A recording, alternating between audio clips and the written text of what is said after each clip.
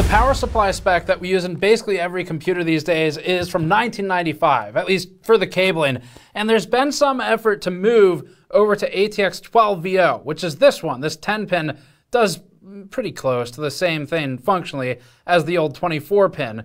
But it's really been slow to pick up, even though Intel wrote the spec for both of these, and it wrote the 12VO spec some time ago. Intel's vision for the future, along with a lot of the industry, is a future where the power supply only does 12 volts, or 12VO, 12 volts only, as opposed to everything else that a standard today power supply in most PCs would use. So 3.3 volts, 5 volts, negative 12 volts, all of that goes away, but it still has to be addressed because components still use it, so all of it shifts to the motherboard. This topic we've talked about a few times, but now we finally have some components here, like this 12VO motherboard, which if you're used to PC building with a 24-pin, starts to look kind of crazy. But today we're going to talk about whether this is going to become a reality and provide some stronger fundamentals on the basics of what this might mean for PC building. Because again, we've got stuff like this FSP 12VO power supply. There's a Corsair prototype, well, pretty close to final 12VO one here. We've got the MSI board, and there's some stuff to talk about now. Before that, this video is brought to you by Linode, cloud computing from Akamai, our web hosting provider that we've been using for over a decade now. In our experience as a long-term customer of Linode, they have reliable server solutions and make server setup easy by providing all kinds of first install scripts and launch points. You can quickly build your own self-hosted VPN, game servers for CSGO, Minecraft, and more by using their quick start guides and extremely detailed documentation. We also have first-hand experience with their support team and can vouch for the quality, even when all the mistakes were mine.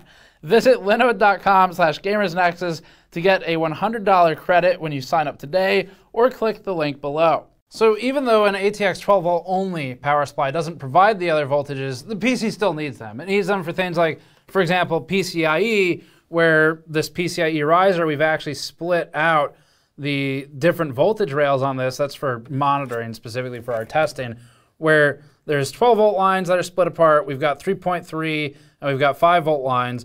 And each of these sort of clusters of wires is a different voltage for the most part. And that's something that still has to be provided for the computer. It's just not done by the power supply anymore. And that means it moves to the motherboard, where under the ATX12VO standard and specification, all of those other voltages are handled here. So there have to be dedicated VRMs where you see clusters like this or over here that may handle the other voltage conversions. Even these small 4-pin connectors on the board, that's for a cable, something like this for SATA, where SATA SSDs are not 12VO. And so you now move this cable from the power supply, where it is typically with 12 volt ATX12V, to the motherboard. It gets kind of weird, but that's how they're doing it. It feels more like an OEM system. Another couple examples too of things that aren't 12 volt only, a lot of LEDs involve 5 volt headers. Optical drives is another example that's less common these days. And if we look at like the mod mat as well, not intended as a plug, but it certainly is useful for this. And you can grab one on store.gamersnexus.net, so I'll plug it anyway. But you see like a Molex connector here on the mat with the pin out has 5 volts. The old 24 pin, it's got 5 volts, these three here. We've got -12, there's a 3.3. And then for RGB connections, some of those are 5 volts also. But a lot of other stuff is 12 volts already. So it's not too big of a jump for the CPU or for the GPU. It's actually not a jump at all. So we have an existing article and video on the topic if you want a deep dive of what the spec is exactly. But for the basics, this becomes a loop where you either convert those voltages on the board or in the power supply. So shifting it between one or the other feels like it's sort of a pointless shirking of responsibility by the power supply and pushing it onto the board vendors. But moving these conversions to the board is, according to Intel, better for lower overall power draw when the PC is in a low power state, or especially in standby mode. And if you think of a small overall uplift in standby multiplied across hundreds of computers in an office building, or maybe tens of millions of computers in large metropolitan areas, it actually does start to add up pretty fast. So where these small efficiency benefits for a single consumer are functionally irrelevant, they won't really change how much you pay in power bills. Certainly it's more wasteful to just get rid of your current good power supply and swap it only because of a spec change, although you can do adapters that we'll talk about. But where it's irrelevant there, it is actually useful at a large scale. So there's some sense to it. And coming back to that topic, one of the early concerns we saw from our audience, from you all, with 12VO was that it would potentially nullify perfectly good power supplies, high-end stuff, or anything that may have another decade of life as long as the cables don't change, suddenly becomes suspect as to whether you can continue using it if 12VO ever catches on. But it hasn't yet. It's been years now, and it hasn't gotten anywhere. It's just the furthest we've gone is like one random one-off motherboard from MSI with no VRM heat sinks and a couple of power supplies out there.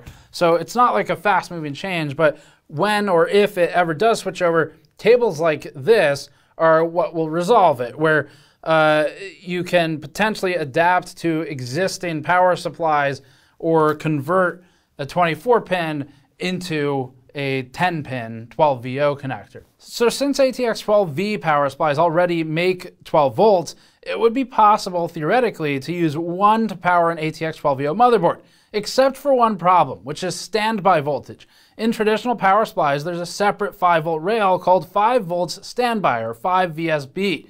In 12VO, that's replaced by 12 VSB.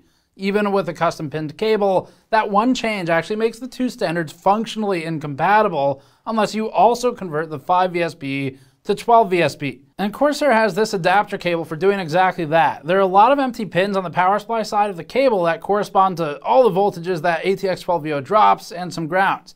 This goes from any Type 4 pin-out Corsair power supply with the company's standard 18-pin and 10-pin motherboard connectors to an ATX12VO 10-pin motherboard connector. There's actually an inline circuit in these, and we're gonna cut this one open to see what actually it looks like. So here's the inline converter, and that's what's doing all of the really important lifting of just converting 5 VSB to 12 VSB so that the computer can actually function.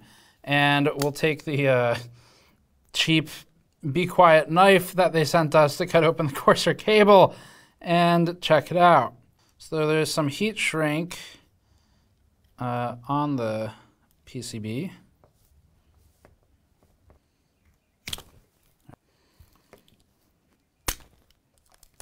All right. Okay, so there's the PCB. It's actually kind of a lot going on in here. I mean, this is a large chunk to just include in line. Nothing really on the back side except for the solder joints. And on the top side, there's a fairly large inductor. There's some filtering capacitors. And if we get a close-up, you'll see that up top with the purple sleeving near the inductor, there's labeling for 5-volt standby. There's an accompanying ground next to it, and then the yellow line is 12 volts. And then the other side with the purple sleeving, it's 12-volt standby and then ground for the accompanying wire. So this is, in fact, where the conversion's happening, and this is what allows you to make a 12-volt power supply basically turn into 12VO, kind of. Basically, this is the answer to the concern of if motherboards start to go for 10 pins and 12VO, but people don't want to replace their perfectly good 10-year warranty power supplies, that's how you kind of bridge the gap. Ideally, this ends up closer to the power supply, it'd be better for cable management, but otherwise, despite being bulky, it's a solution. So to give you a preview, in case this ever takes off for the PC DIY scene, of what this standard looks like, we have 3 power supplies here. We have a very small form factor FSP power supply. This is 12VO, and actually we'll just do a quick zoom in on the label here. Normally these labels are filled with all kinds of information for the other voltages, but it's pretty simple. You've got 12 volt standby and 12 volts, and that's it. So this is one. Now, these are not to be confused with the sort of imposter 12VO power supplies you see in pre-builts, where Dell and HP, for their consumer division, a lot of the times they'll take their server power supplies that are only 12 volts, but are not 12VO, confusingly, and so you end up with that 10-pin connector, but it's pinned differently, and it might not even fit at all because the actual keying of the connector is different. The next power supply we have is this Corsair unit, and this is an RM850, but you can see that it is a PVT sample. We'll talk about that in a second. So this is an 850 watt power supply. We have another one here. This is also an RM850, and it is not marked as a PVT sample. And you can see the PBT came in this not retail product box. So let's get started with these. The only obvious differences between them, aside from the stickers and the printing, are the main motherboard connector and the type of 12-pin PCIe cable and header. This unit without a printed sticker is hand-marked as a production validation test unit, or PVT. This is basically the last step before the retail product, and all features should match retail. It has a 10-pin motherboard connector, as you would expect, and a PCIe power cable with a micro-fit 12-pin, like what's used on the RTX 30 series FE cards. The power supply side terminates into a regular-sized mini-fit 12-pin. Otherwise, this looks like a normal power supply. The unit with the printed sticker actually has real packaging, but it lacks printing around the connectors. It has an access hole for adjusting what's probably a variable resistor, but we're not sure exactly what function it serves. Instead of having a 10-pin on the power supply side, this one has a 12-pin for the motherboard cable. We don't know why Corsair chose to do it this way, but on the board side of the cable, there are two wires doubled up on pin 2 and pin 6, or ground and power OK, respectively. This power supply has a newer 12 plus 4-pin 12-volt high power cable, and it terminates into a 16-pin on the power supply. It's interesting to see, since we know that Corsair ultimately decided to do this as two standard 8-pins instead. It's likely both solutions are adequate, but doing two separate 8-pins allows Corsair to keep wider compatibility. It also came with this clearly custom cable. On the power supply side, it goes into the main motherboard 12-pin header, but the motherboard side is a 24-pin. It's just missing a lot of those pins. We traced this out, and it's missing the 5-volt and the 3.3-volt that would normally be in an ATX12V non-O 24-pin. And this is a 12VO power supply, so that makes sense. We think this might have been for a custom test board, especially since it's got these probe points connected to the back side of two terminals. Also, the yellow wire is tagged as PSU, which is a new signaling pin added to the ATX12VO standard. And the last 12-volt only power supply that we have right now is this tiny FSP SFX unit. So this is the one that is rated for 750 watts max. And on the power supply side, the motherboard connector is a 12-pin right there. And there's no dedicated 12-volt high power on this one. It's pretty simple. This makes sense for a mini ITX build, but otherwise there's really not a lot of cabling on it, not a lot of features, not a lot of PCIe connectivity. It's a pretty basic power supply that clearly the main point is small. That's kind of it. This is where we get into some of the confusing sort of wannabe standards, where clearly on the 12VO spec, it takes a lot less room. The surface area, generally speaking, of the 10-pin is much smaller. They've got a 6 over here, still smaller, and that's kind of somewhat optional, but we'll talk about that in a minute. So much smaller footprint and a lot fewer wires to deal with in the cable itself, of course, but because 10-pin connections exist, again, in OEM builds from companies like Dell and HP, you have to be careful about mixing and matching those, because if the keying happens to be the same or you force it to fit, which is basically always a bad sign with a power cable, you could definitely end up killing components because you might be crossing 12 volts to ground or something like that. If it even is 12VO, the power supply you're pulling from an OEM system, it just happens to have a 10-pin. So you have to be careful about that already being kind of on the market, but not being the 12VO spec. It's very confusing that way. So back to the 24-pin standard, this is, again, the pinout for it. And you can see this only has two 12 volts right here, and it's got all the required voltages for the PC, so 5 and everything else that you lack in 12VO. But with only two 12-volt connectors, this can technically only provide up to 192 watts of 12 volts, assuming the power supply and the cables can do 8 amps per pin. And considering the most power-hungry things in computers run mostly 12 volts, that's not a lot of power. But the main difference here is those power-hungry things are either going to be fed their power through multiple or one of these 8 pins for the CPU, so it's a different cable entirely, or through the PCIe cables for the GPU. But the new 10-pin 12VO connector can handle a lot more power to the board directly, which opens up some interesting possibilities as long as the rest of the computer is designed around it. So here's that pinout for 12VO. It's got none of those other voltages, and it has one more 12-volt connection than the 24-pin, making up for a total of 288 watts of 12-volt power. Aside from that, pin 1 is for turning the power supply on, Pin 6 is for power OK, and pin 7 is the 12VSB that replaced 5VSB. Pin 5 calls for its own discussion though. So pin 5 is pretty interesting. It's new to the 12VO spec and it's required going forward. It's specifically for I_PSU %. And as for what that means, the spec defines it as this, quote, IPSU % is a signal coming from the power supply that reports the proportionality of power being delivered by the 12-volt DC rail with the output load rating of the power supply. This is represented as a unitless percentage of the total capacity using a current mode. If multiple 12-volt DC rails are implemented, for example 12-volt 1 DC and 12-volt 2 DC, then IPSU % must report the utilization ratio of the combined total capacity. So to distill the spec jargon, basically, this is to allow for brief overpower conditions to be reported back. So it's a useful function. It's actually kind of helpful and good for the PC in general. But ironically, the IPSU % signal is sent out as a 3.3 volt signal, despite being 12VO otherwise for the power supply.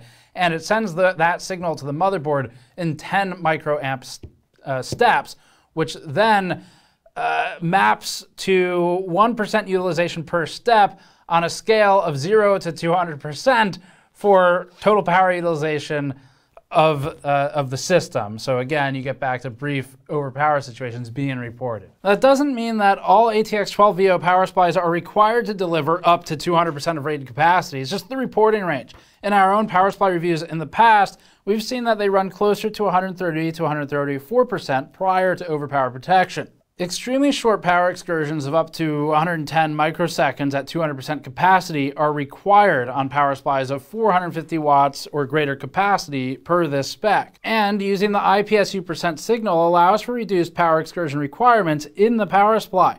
The intent is for the PC to be able to use the signal as a sign that it needs to quickly throttle down in order to not hurt the power supply or shut down due to tripping the PSUs over current or over power protection. Now, you don't want to run outside of the power supply's performance envelope regardless, but over power situations, typically the way they work right now in ATX 12 volts is either you trip over current protection, maybe you trip over power protection, but if there's anything that triggers when you go over power, it's going to be one of those protections. Maybe the GPU is pulling too much current specifically, or the whole system is, but either way, the result is it's off, and that's how it works.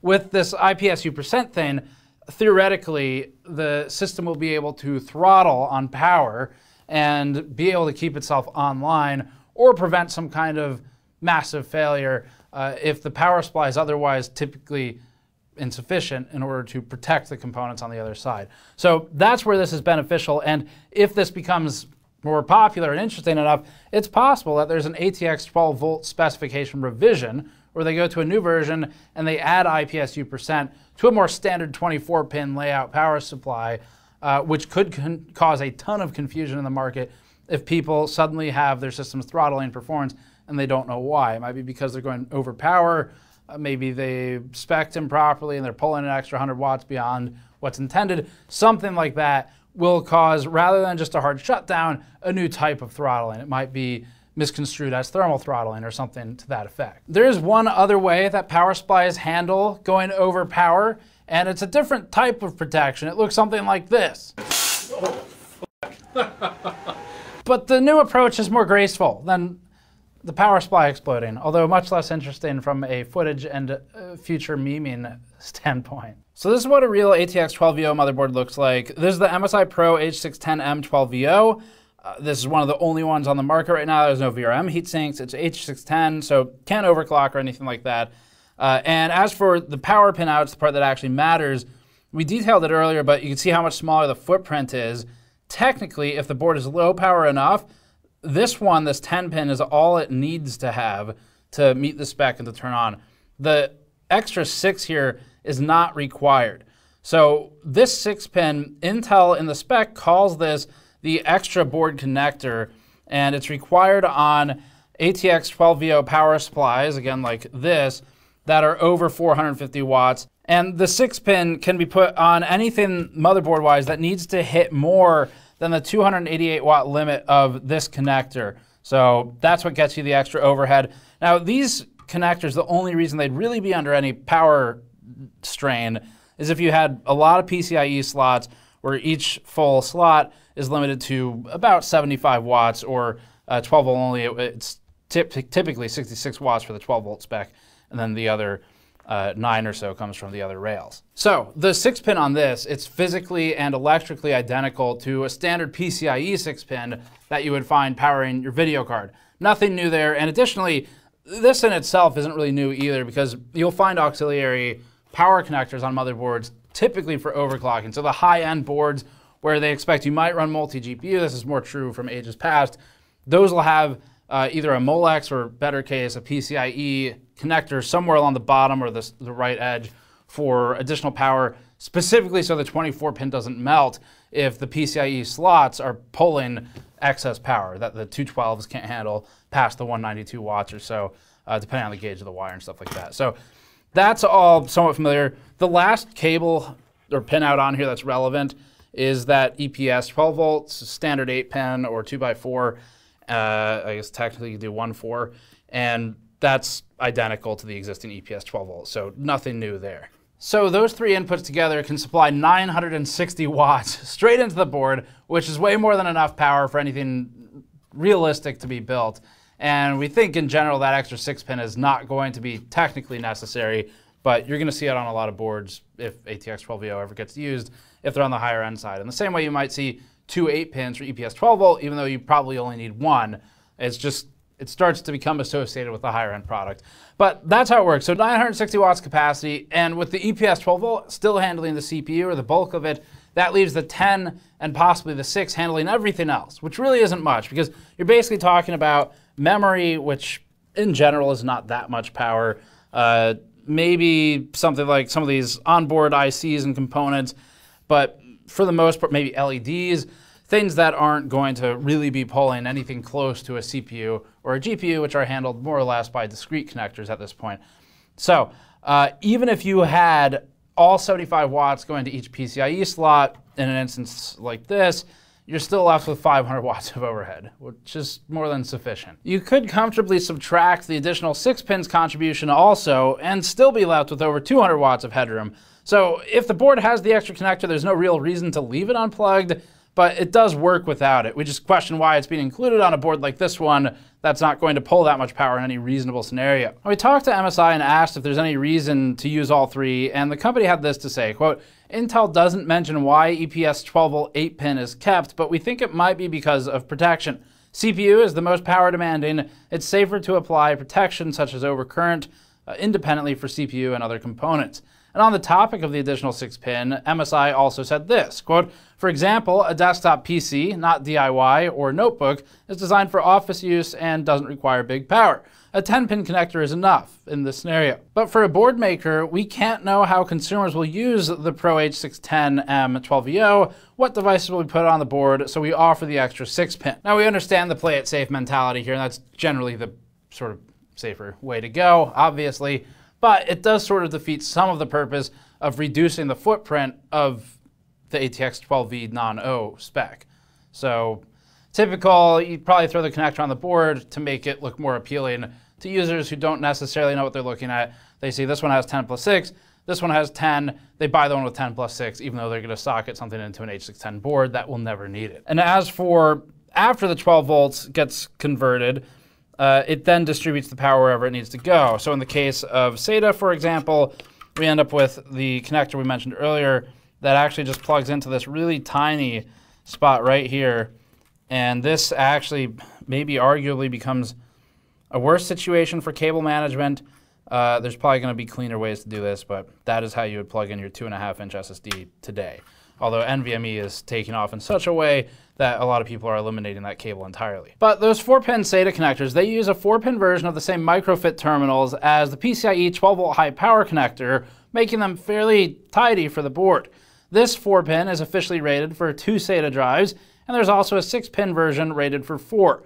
We'd prefer to see them moved down near the actual SATA headers because that would make more sense for cable management, but that's going to be a board level decision. Those are really the only significant differences between this ATX12VO board and a standard ATX12V board. Otherwise, everything else is normal. Now, these changes do move some of the cost away from power supplies into the motherboard. So where the power supply might sort of like for like get a little bit cheaper because the conversion's not being done there anymore, you as a consumer are still going to pay for it, and they're going to make sure of that. And honestly, if the cost vanished entirely, they'd probably still make sure you pay for it, because why would they stop collecting margin on something even if it no longer is part of the product? But in this case, it's absorbed by the motherboard because it now has additional features it needs to accommodate. We talked to MSI about this. MSI said, quote, "The cost increase of 12 volt to 5 volt and 12 volt to 3.3 volt circuits is not much." So that's the good news. They said most of the cost is added from bigger PCB size and more layers to accommodate 12 volt to 5 volt and 12 volt to 3.3 volt circuits and components.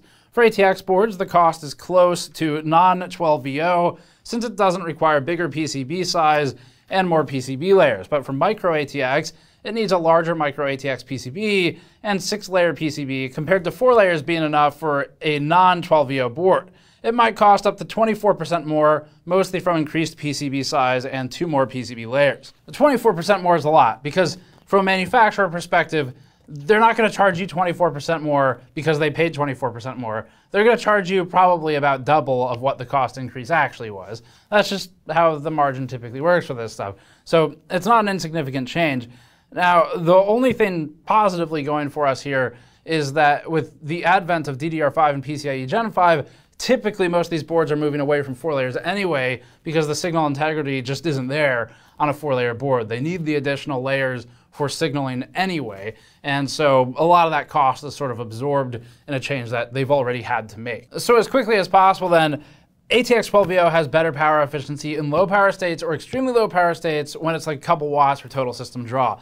That is irrelevant for an individual, but multiplied across millions or hundreds of millions of PCs, if suddenly, like a flip of a switch, everybody moved to a higher efficiency ATX12VO power supply, assuming no cost for getting rid of the old stuff, that would be a more environmentally conscious or power efficient direction to move, which in terms of reducing the impact to the grid, because remember, a lot of these changes in spec come not only from Intel, but from government level or federal level contacts, sometimes state level in California, where they are looking at how do we reduce the draw or the load on the actual power grid. That's where a lot of this stuff comes from. So obviously there are sort of caveats of, well, if we just instantly invalidate all of these perfectly good power supplies, it's probably actually worse to then have to buy an entirely new product to do the same thing with slightly better power efficiency. But we're not going to get into that discussion today. There are ways to adapt an existing power supply if you found yourself in possession of a 12VO board that doesn't have a 12V non-O counterpart. It's just they're kind of bulky, the cables, where you end up with, you know, this is just the heat shrink for it, but a PCB this size in the instance of the test one that Corsair made in order to do the 12VSB adapter. So IPSU percent signaling is probably the most interesting aspect here that could theoretically be extracted and applied to a standard 12-volt power supply, not 12VO, and be useful for power throttling in instances where you're hitting over power protection rather than just turning off or exploding. The latter of which is much less desirable, although more interesting. It's questionable if board makers will push the change for DIY. There's lots of industry inertia in the existing ecosystem, the existing spec, and they're not likely to just switch. So you don't need to worry about just suddenly your power supply isn't going to work anymore and you have to buy an adapter cable. Probably this is going to take a very long time. You're more likely to see this in OEM systems and pre-built at a large level like Dell and HP, where they build their own motherboard, assuming they don't also just repin a power supply. So for ATX size boards, 6+ layer enthusiast stuff, pricing's not really going to change from what we understand. For smaller boards, the pricing will go up because they have to add those extra layers. And board space used is about the same if they have that extra power connector on it, the technically optional one. But if they get rid of it and just run the 10-pin, it is actually much more compact, which could be useful. And then SATA power comes from the motherboard, which makes cable management worse. So that's your recap. Thanks for watching. Now you're all fully caught up to speed on 12VO. You can check our previous content on it if you want to learn just about the specs, but they've changed a little bit over the last couple of years, so we wanted to revisit it, especially now that we have new parts. And you can go to store.gamersnexus.net to grab a shirt like this one to support us directly, or patreon.com/gamersnexus. Thanks for watching. We'll see you all next time.